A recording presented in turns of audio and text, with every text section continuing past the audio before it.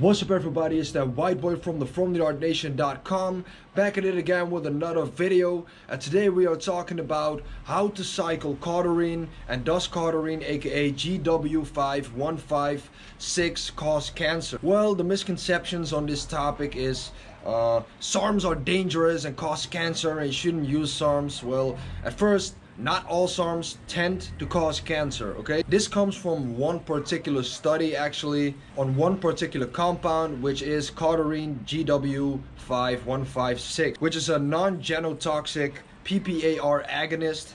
Now the experiments that were done on Windstar rats. The study was done for a period of time of 104 weeks, which is 2 years. And at the end of their so-called study, they found out that these rats had cancer and that Cardarine caused this cancer. But why? Why 104 weeks at dosages of 0.5 up to 40 milligrams a day for 104 weeks? I mean, running any performance enhancing drugs like that is going to get you complications for sure. And then a Windstar rat only has a lifespan of 2 to 3 years. So actually they gave the Cardarine at extremely high dosages to these animals for their entire lifespan. So is it me or is this shit just stupid to begin with? With that being said, rats are compared to humans because of their organ structure might be a little similar to humans, and it's a little more human ethical for human meant experiments. So bottom line, if you would take Cardarine for let's say 8 weeks and maybe even 12 weeks, you won't spontaneously get cancer. I mean, there are literally more foods in this world that could cause you cancer than just taking Cardarine for a couple of weeks. Now, how do you cycle Cardarine just to be safe and sure?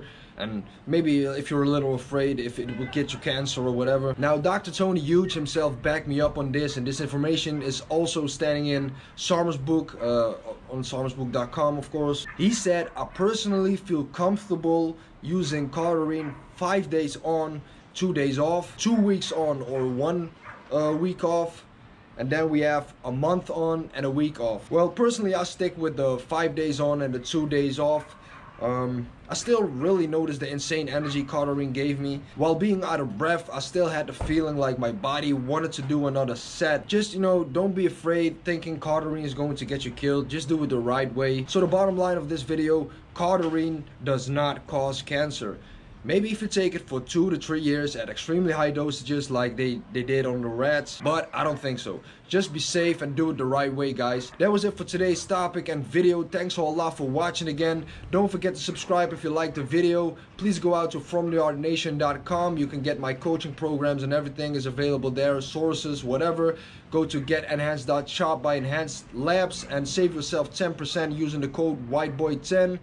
And that was it for today's video, guys. Thanks a lot for watching again. Like I said, it's the white boy from the From the Yard Nation. I'm out.